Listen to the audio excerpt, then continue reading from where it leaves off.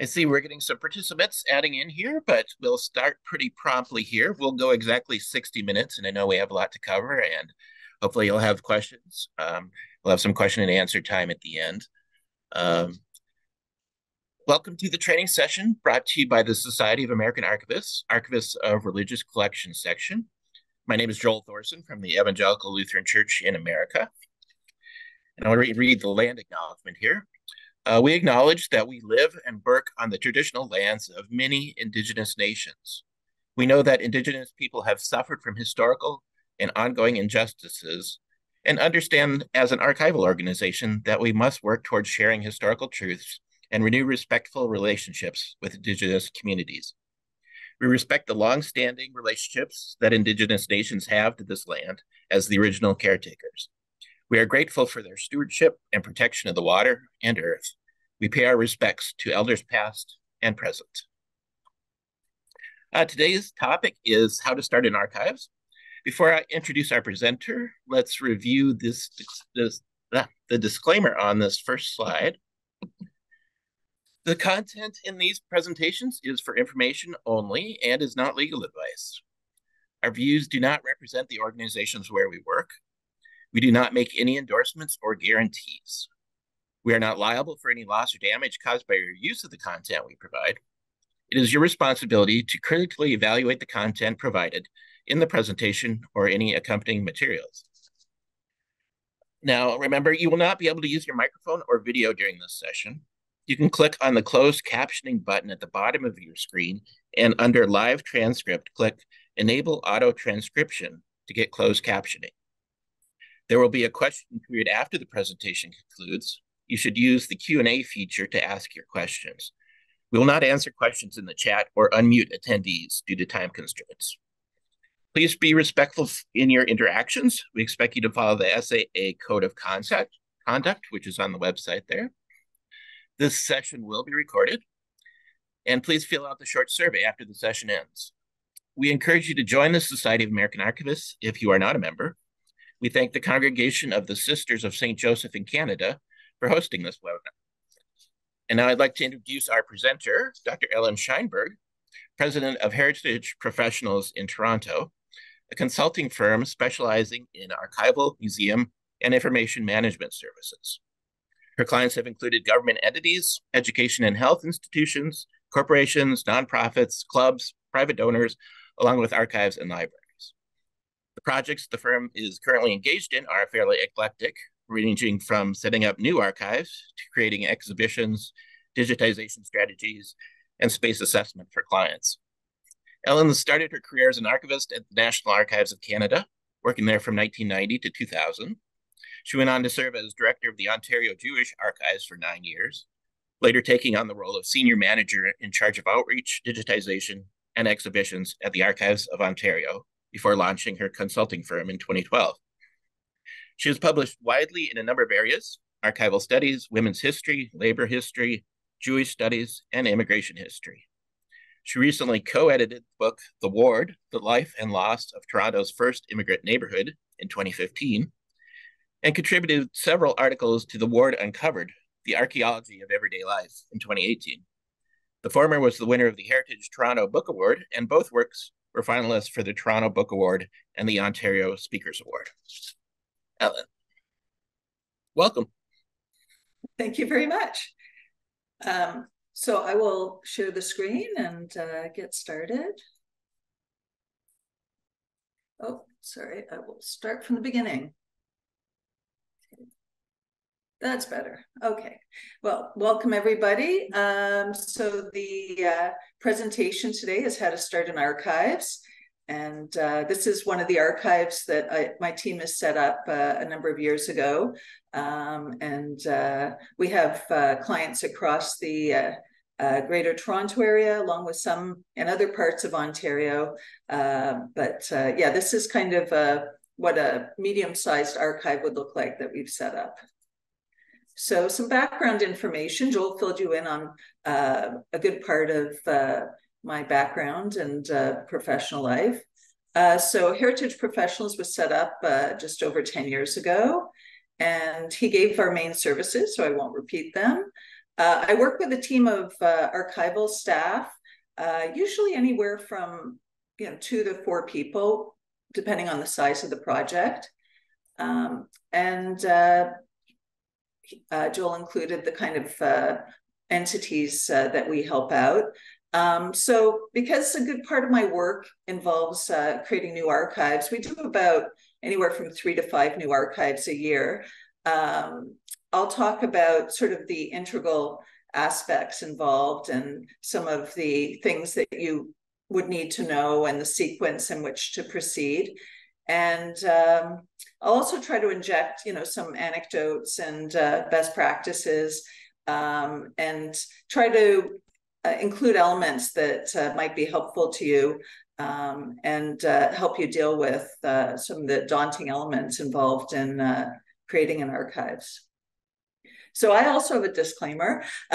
So I am not a lecturer, I'm a consultant. So this is a very informal presentation. And I'm just trying to give you basic tips, but I would advise you to get some of the key readings involved in setting up an archives if you want more detailed information about any of the specific tasks.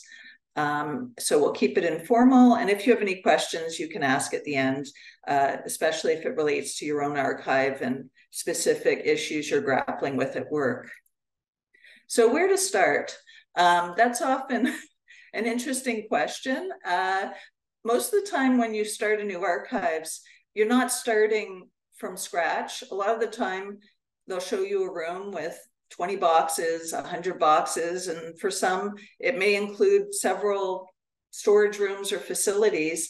I have a number of clients who had a room full of records and then they had offsite storage materials. And so you never know. Sometimes you're looking at, a handful of boxes, but, it's not unusual to have anywhere from 100 to thousands. When I started my work as director of the Ontario Jewish Archives, they had about 5,000 boxes with no physical or intellectual control over it. So that was definitely daunting. And hopefully most of your projects will be less intense and challenging, but here are some useful tips. The photo to the right is an archives that we started for a client. It was a big shopping mall, very elegant mall in Toronto. And I was expecting that the records would be in good shape and stored above ground, but no, there were about 50 to 80 boxes in the basement, and they were in disarray, and there were presence of ants or insects and other things. So even if it looks like it should be a very glamorous assignment, you never know what you're going to find in those boxes. So the first challenge is really trying to look at this group of eclectic materials and try to envision what the archives will look like when it's done, and sort of dealing with everything step by step and not getting too intimidated. So here are some of the basic tips. Usually it's good to start with a list or an inventory of the records just to have an idea of what's there. And you can use Word, or you can use an Excel spreadsheet to do that. And make sure you identify the location if you have a large number of shelves or different rooms or storage facilities, the nature of the materials, the media, the extent, and the condition of the records if there's any issues there. And this will help you plot out your strategy, establish what kind of work will be involved, the funds you need, equipment, supplies, and resources moving forward. So you'll also want to get into creating a budget for this preliminary work. And you'll have to include elements like what will you need for office and archival supplies. Generally, we use supplies from Staples and office stores like the vinyl coated paper clips and other materials, but archival supplies are essential, of course, file folders, boxes, envelopes.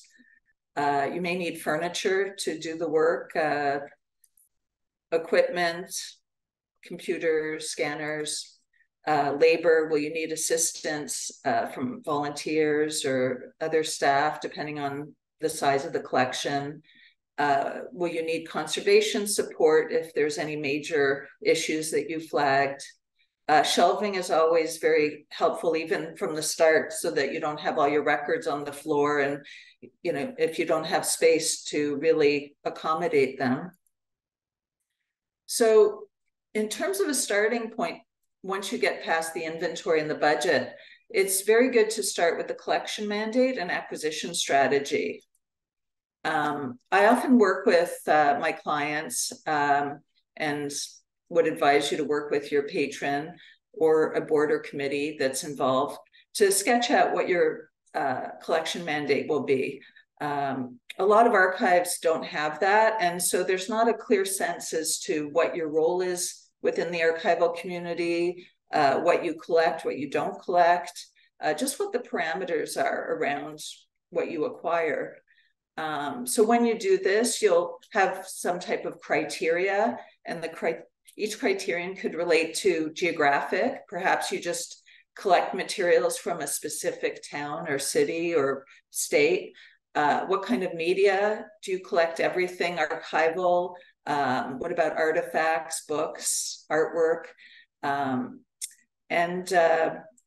you collect ephemera? And so it's good to consider all those things, and also establish what others around you are collecting, so that there's not a lot of redundancy, and make sure that you have a really tight mandate.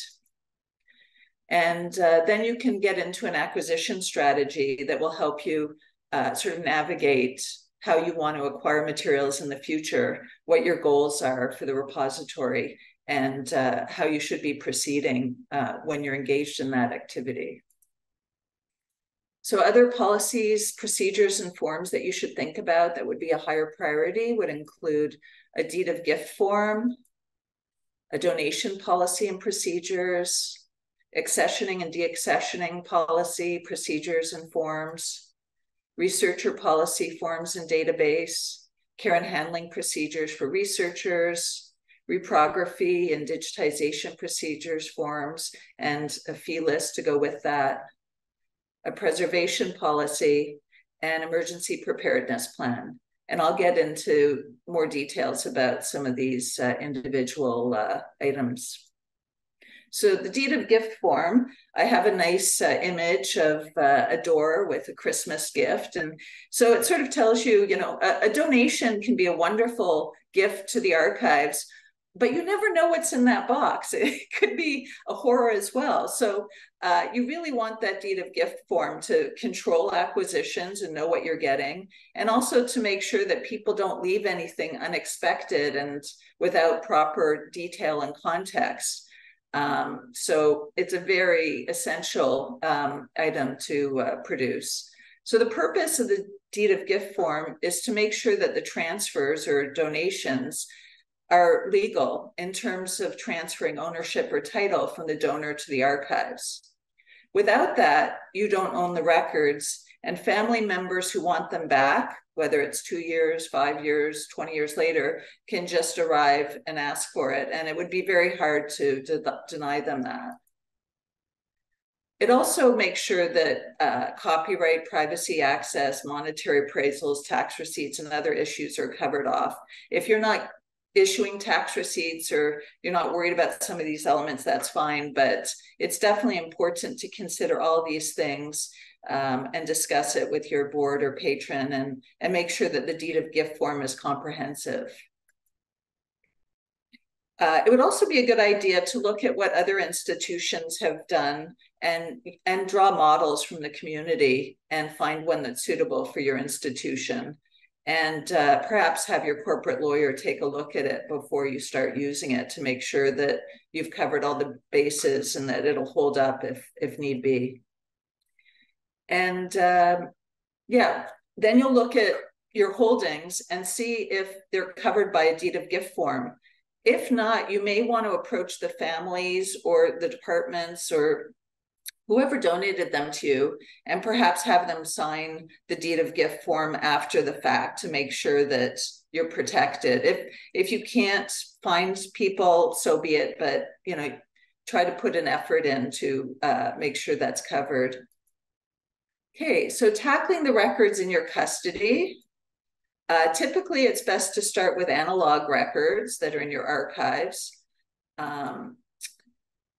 So I mentioned that you might be dealing with a few boxes of records, or it could be hundreds or thousands.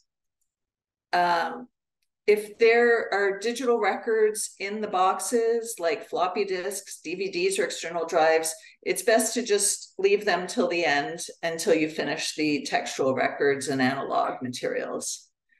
So the starting point is to have a proper workspace. A lot of the times when you set up an archives, the people you're working with, if they're non-archivists, have no idea what your needs are. And sometimes they'll try to stick you in a little cubby hole, or they won't even give you a space to process the material. So make sure that you're clear about what you need.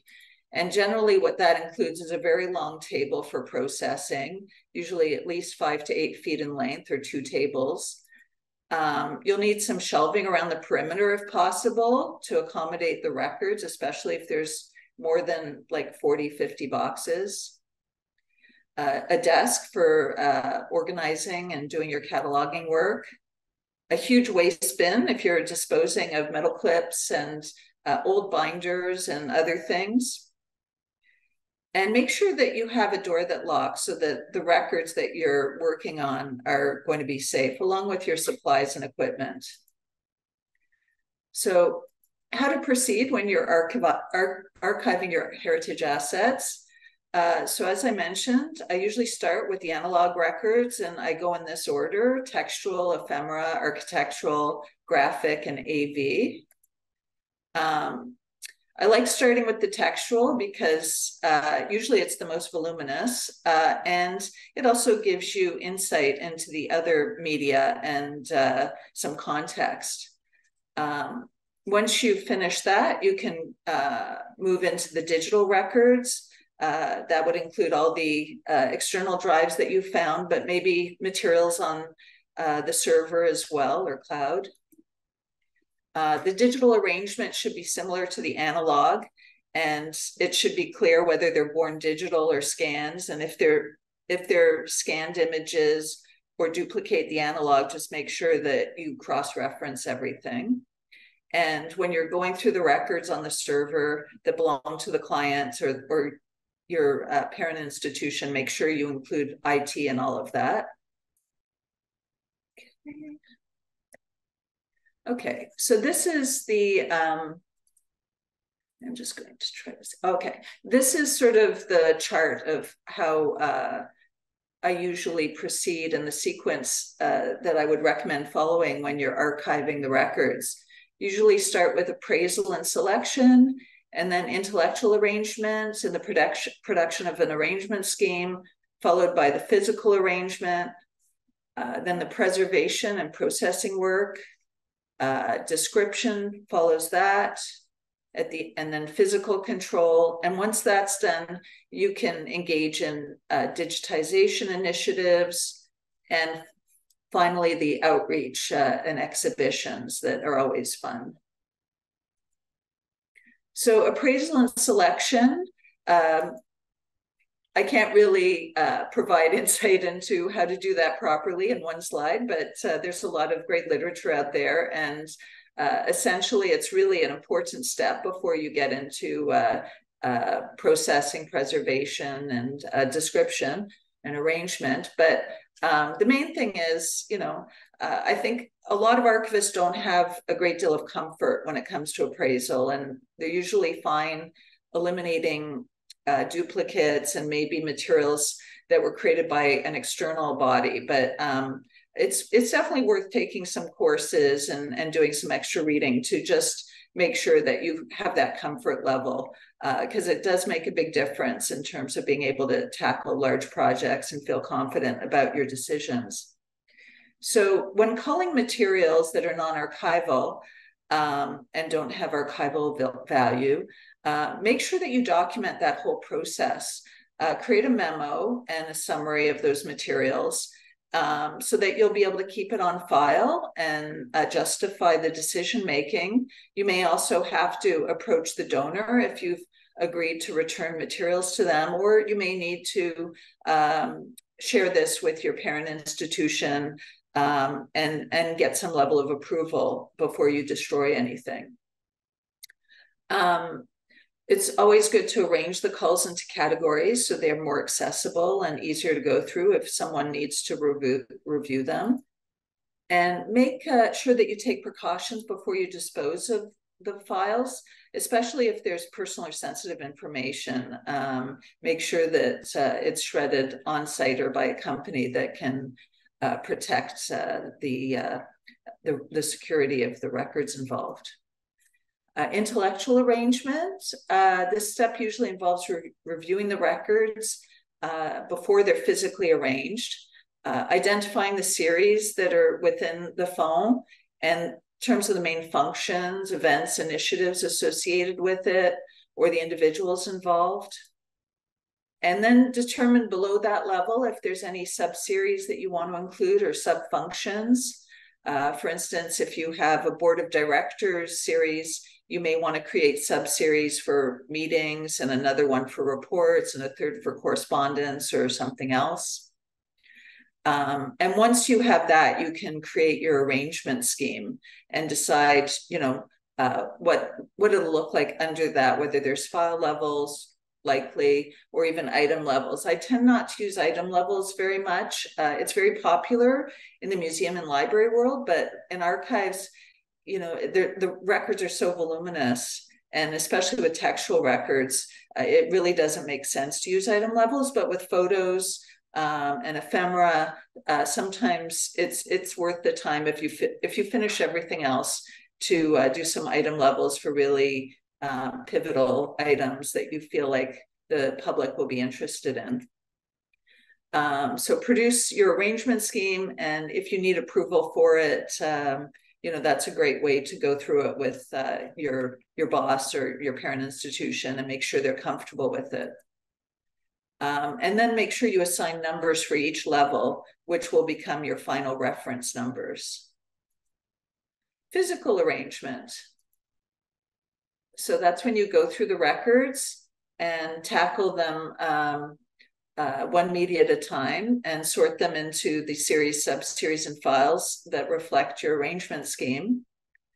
I often rely on the original folders they're in and banker's boxes, and then use post-it notes to sort of identify what the series is and the sub-series and files.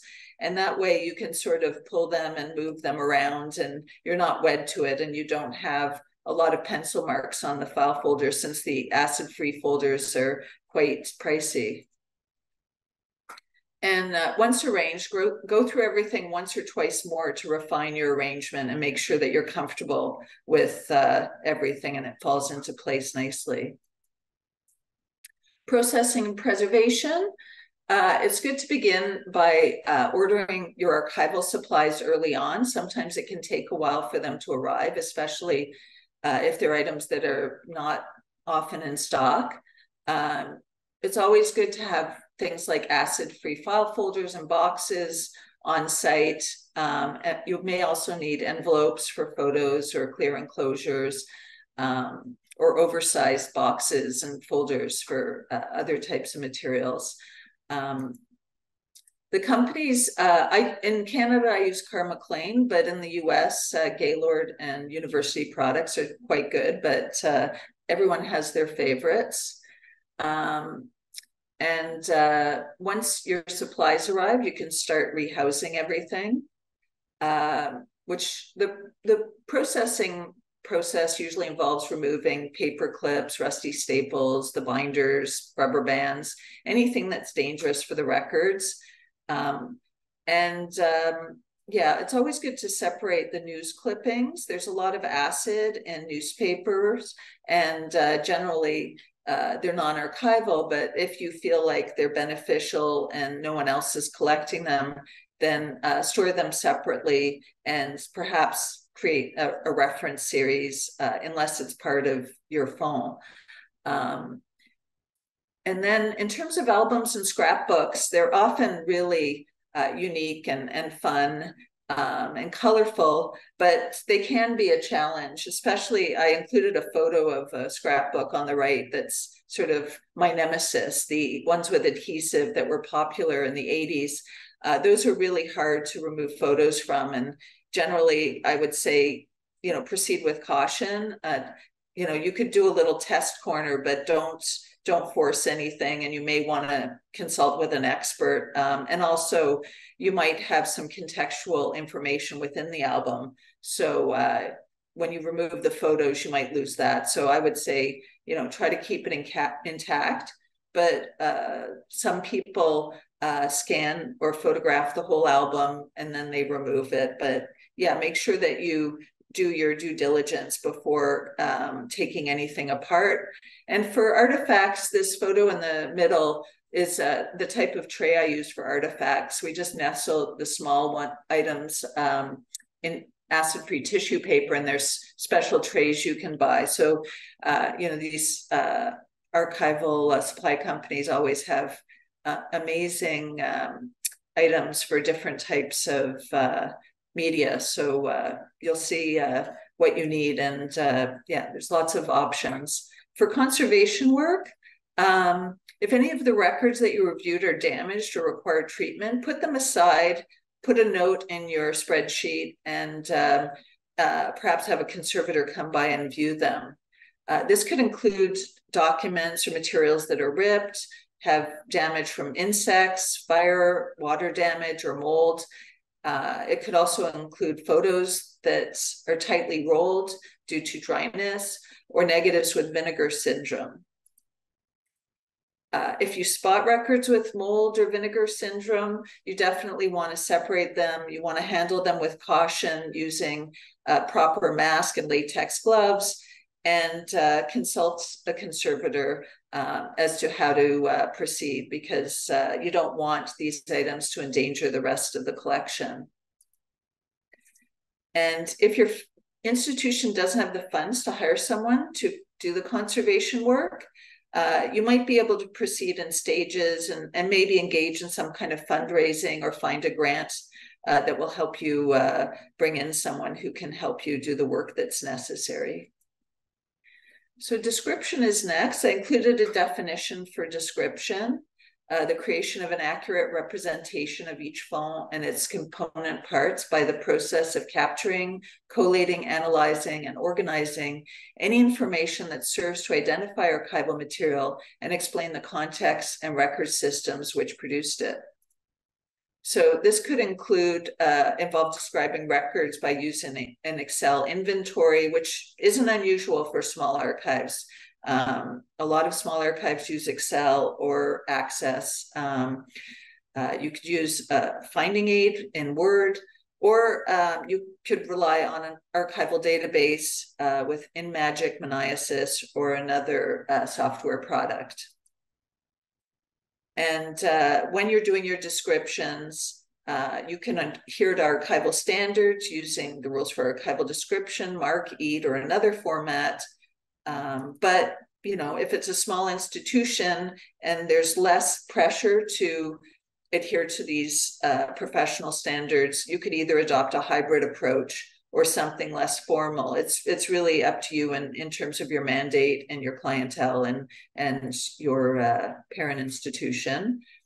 The main thing in terms of description is to make sure that it's accessible to staff within your organization and researchers and the general public if you open up your records to external visitors. So archival space and equipment.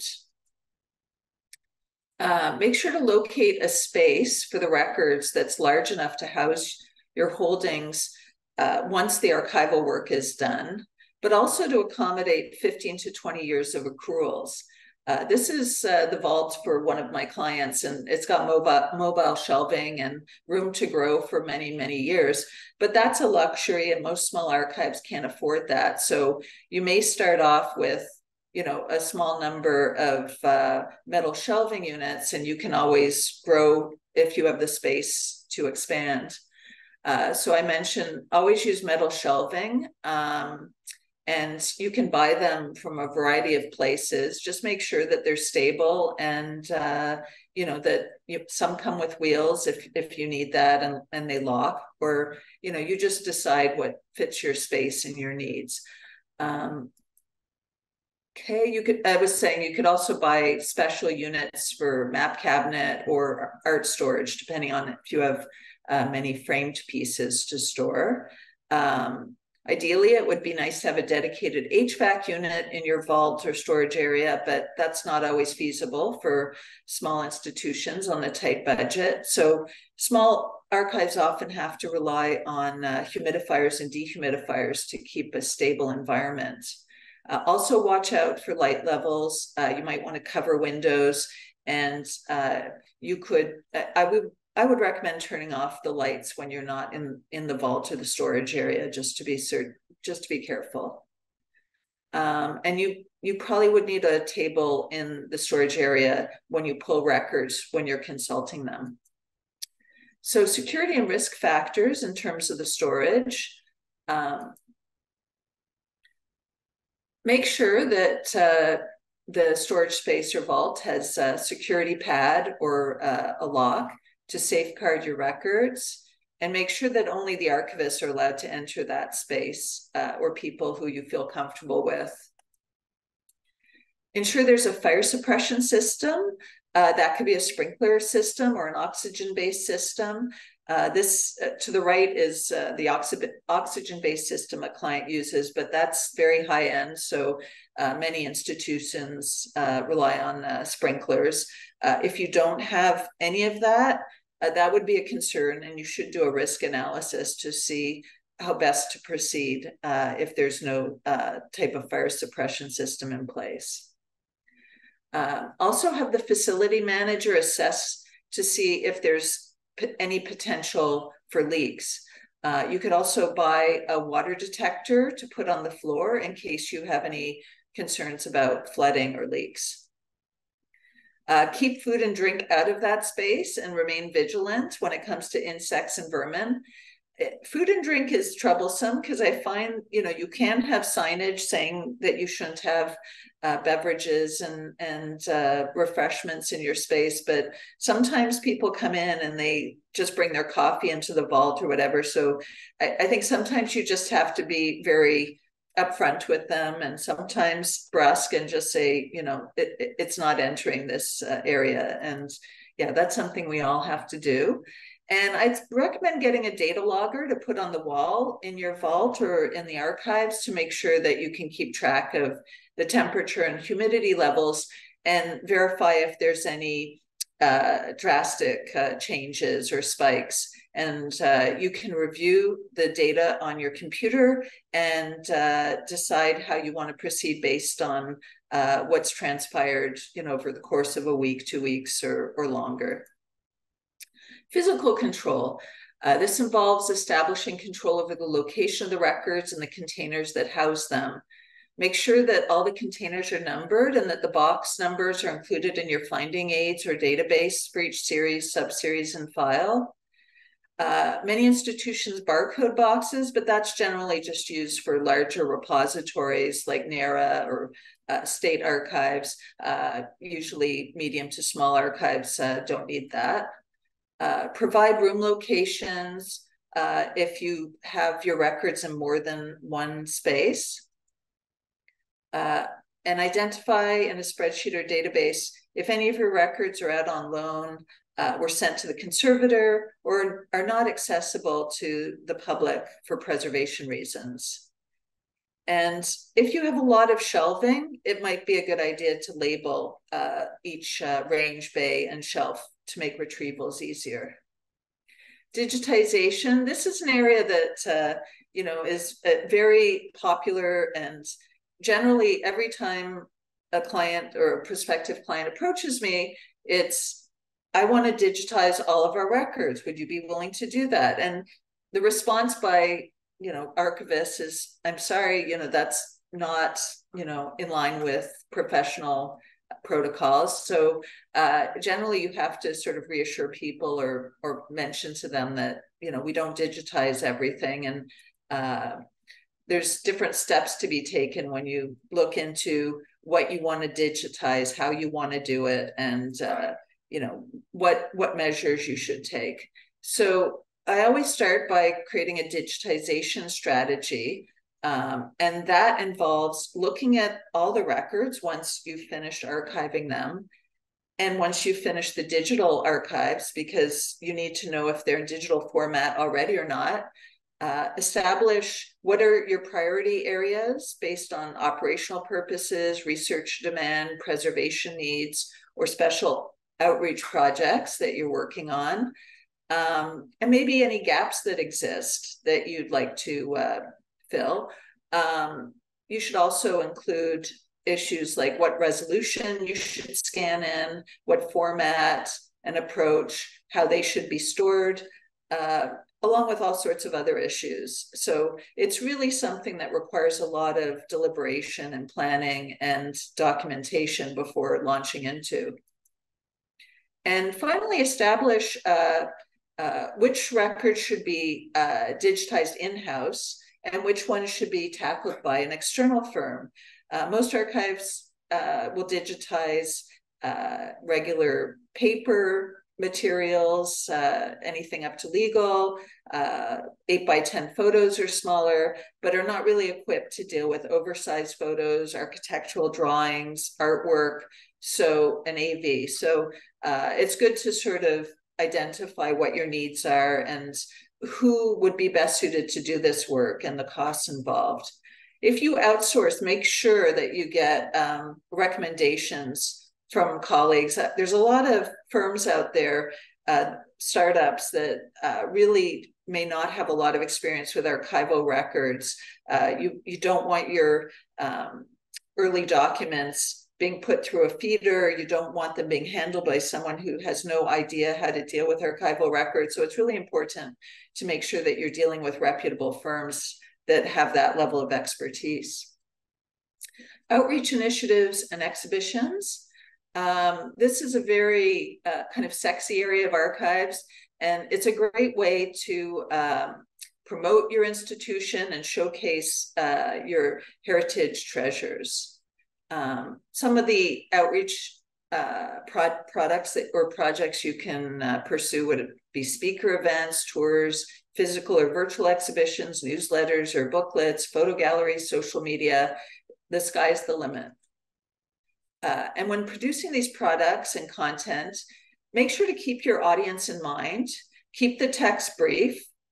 We tend to be pretty verbose. A lot of archivists have an academic background or are used to creating longer memos and materials. So it's always good to keep it very concise and short. And make sure that everything you're writing is engaging and as interactive as possible. The photo to the left is an image of an exhibition I worked on with a client to commemorate the 100th anniversary of the Spanish flu pandemic. It was displayed in the War Memorial and all sorts of museums and archives across the country. And at the time, we didn't think that people weren't aware or familiar with this pandemic, and most of us thought we'd never confront a pandemic again. But in retrospect, I think this probably will travel a while longer and may have larger appeal than we originally thought. So although outreach initiatives might be out of your core services and may not be easy to fund, you should look into grants, partnerships, or maybe bring in volunteers to help tackle these kind of initiatives and to sort of supplement your budget. Reference services. Most archives have a mandate that includes making their records available to the public. You'll need to decide who you serve. Will you only provide service to internal staff, or will you open it up to external researchers? Will you be open every day from 9 to 5 for limited hours or by appointment only? All of those things are perfectly legitimate. It's really up to you to decide how you want to proceed. And when creating a reference program, make sure to have information about your location hours, as well as reference protocols and services on your website so people are well aware of who you are, where you're located, and how to proceed if they want to approach you. In addition, make sure you have instructions on how to submit inquiries, what the turnaround time might be, and how to schedule a visit to the archives if they want to come in and do research. There'll also be decisions to be made about whether to put your finding aids or database online. Finally, you should also give the public, provide the public care and handling instructions before they see the records, so they know best practices and that they shouldn't have food and drink in there, and whether they should wear white gloves or not when handling photos. All those things are really important for them to know. Information management. A lot of archives don't have information management, but I really do see it as an integral part of running an archives. So once your archives is up and running, it's something to look into. Generally, the role is to manage active and semi-active records that your parent institution produces, and do so by creating different products like file plans and records retention schedules. If you don't feel comfortable, you don't have the training to carry out this yourself, consider hiring a contract professional who does, or a consultant who can create those products for you along with policies and procedures. There's also training available that you can get to learn those skills. I've taken courses from ARMA to sort of refresh my skills. There's always new technology coming out, and if you want to learn this yourself, it's a great way to do so. IM is a great investment. It helps dramatically reduce the number of records that are heading to the archives. It creates a planned approach, lower storage costs, and essentially it gives you peace of mind knowing that everything that's created by other departments is, under control, and they know how long to hold on to it, and they won't be throwing out archival materials because it's identified which records to keep, which to destroy, and when. So, it's really a tremendous program to have. Sustaining and growing your archives. This is sort of the last step. Once you're set up, here are some of the things you might want to do at the end to make sure that your institution grows and thrives. Create a strategic plan for at least a 5-year period. It should cover staffing, salaries, budgeting for future needs, special initiatives you'd like to include, conservation needs, monetary appraisals you'd like to get done, digitization, etc. Also pull together a funding strategy to bring in funds that you'll need to support these objectives. This could include raising money through events, reaching out to potential donors, applying for grants, or all of the above. Consider bringing in volunteers and students to provide support. They can really help supplement your workforce, or just you if you're on your own. If you pursue that option, make sure that you have special training and policies and procedures so they know what they're doing and they know what your expectations are. Make sure to budget for training and development for yourself and your archival staff. This could include courses that are offered by local universities, by the SAA or other associations, to make sure that you're enhancing your skills and you're remaining current when it comes to new technologies and development in the field. Also, attending conferences is really beneficial, as well as workshops. Really networking with your peers, fellow colleagues is a great way to learn how others are doing things, and to develop sort of support groups, which is really important when you're working on your own. You can feel very isolated, and no one has all the skills they need to do everything. So it's a great thing to reach out to others who have expertise in areas you feel you're lacking, and really to work together to support each other.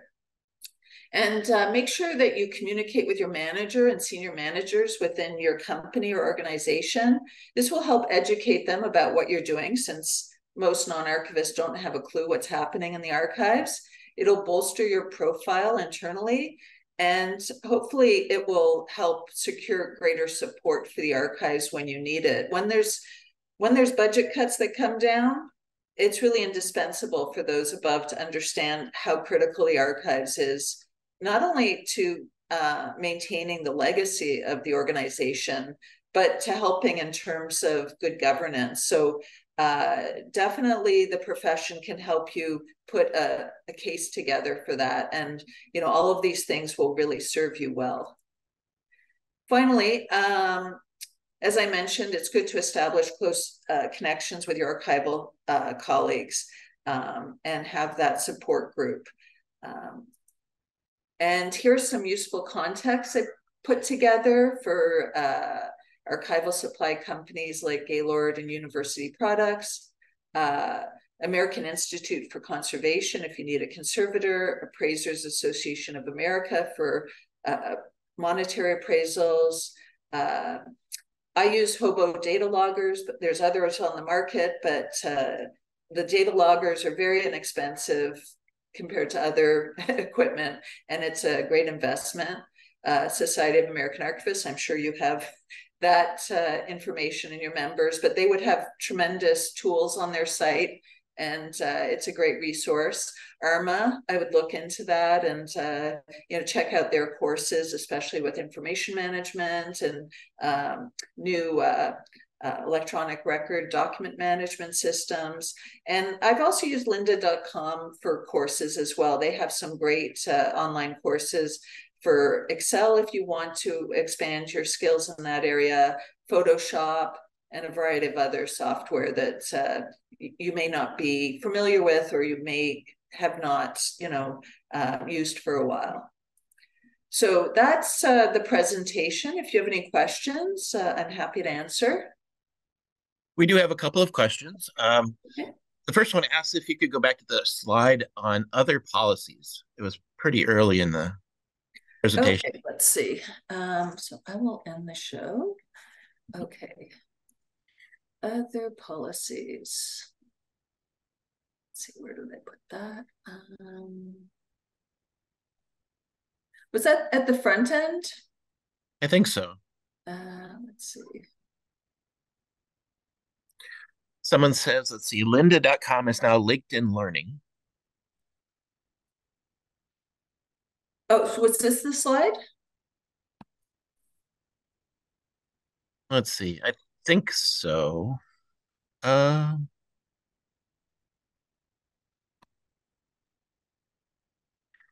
People are asking if you'd be willing to share your slides or if they'll be available. I know that the YouTube recording will be available, so that will be on our YouTube channel, so you could always look through it there. Alexa says, yes, that was the slide that they were looking for. Okay, great. Yeah, so they can definitely access it through the YouTube channel.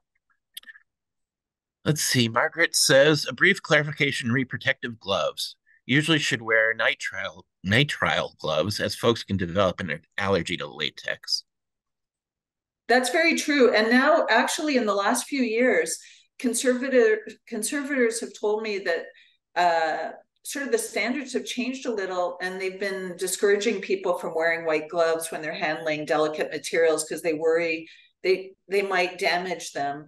And so they're saying either wash your hands very well without lotions or anything else and dry them and handle documents that way, or use the nitrile gloves as well, especially with negatives and photos.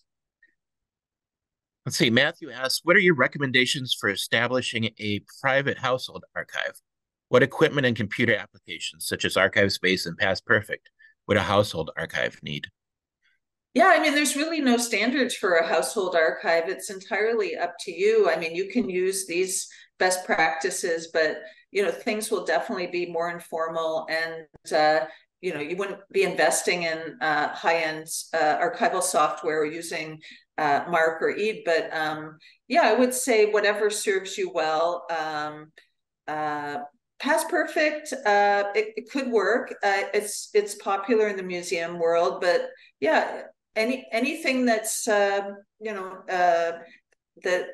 can accommodate the records that you have or the materials. Yeah, I don't know. Outside of the computer applications, are there any other considerations for that household? Get some good storage. Make sure that the environment is okay because homes can be pretty dry in the winter depending on where you live. And I would watch out for pets because in an archive you don't have too many dogs and cats or other pets. So yeah, just sort of do a review of what the risk factors are in your home. It could be guests too. You could have guests wander into your study and start handling the records. So just put that some thought into it and just jot down what are some of the risks are and how you might try to mitigate any risk that could arise, like your dog kind of getting a hold of your archival photos from the 1800s or something. Yeah, the There's security, definitely different risks at home. security and family members. Um, let's see. Someone says, Linda, plus other subscriptions like great courses are on might be available through your local libraries. Yeah. Um, just because you can digitize all records doesn't mean that it won't take a lot of time to do so. Yes, it will. Um, what do you recommend for starting a small archive for a historical society that will be working with several other agencies, local, state, federal, possibly international? Are there any other standards, documents, policies, forms to know about? Yeah, I think it would be good to reach out to other historical societies and find some models that you find would suit you and ones that have similar budget and space. And yeah, a lot of historical societies that set up archives try to rely on some archival practices, but because if they're not archivists, they can't adopt it all. But yeah, I think just liaising with other historical societies and finding out what works for them and what doesn't would be great because yeah, they're serving a different clientele and yeah, they may not be open all the time and you may be starting your collection from scratch. I don't know. So I find just finding good models and really beneficial colleagues to talk to is really the best strategy. And I suppose if you're working cooperatively, it's best to hammer out those agreements ahead of time and instead Yeah, of stumbling. definitely. And look for partnerships. Yeah, if people want to take advantage of your repository, then maybe you could work out partnerships and see what opportunities there are in terms of labor or perhaps funding, promotional support, whatever it might be. And conferences and local organizations are often good at making those connections. Yeah, definitely. Let's see. I think we've answered most of these. It looks like our YouTube channel. Um, the link was sent out to everyone. It looks like, but you can always just Google what uh, the Archivist of Religious Collections section on YouTube, and that should get you to the set of videos. And most of our presentations are recorded there. Yeah, they say Google SAA-ARCS resources. And we're getting some thank yous for the presentation. And thank you very much, Ellen, for everything. It's my pleasure. And I didn't note the upcoming session, but please check your whatever listservs and other sources. We will continue in the new year with other lunch and learn sessions. And thank you very much for attending.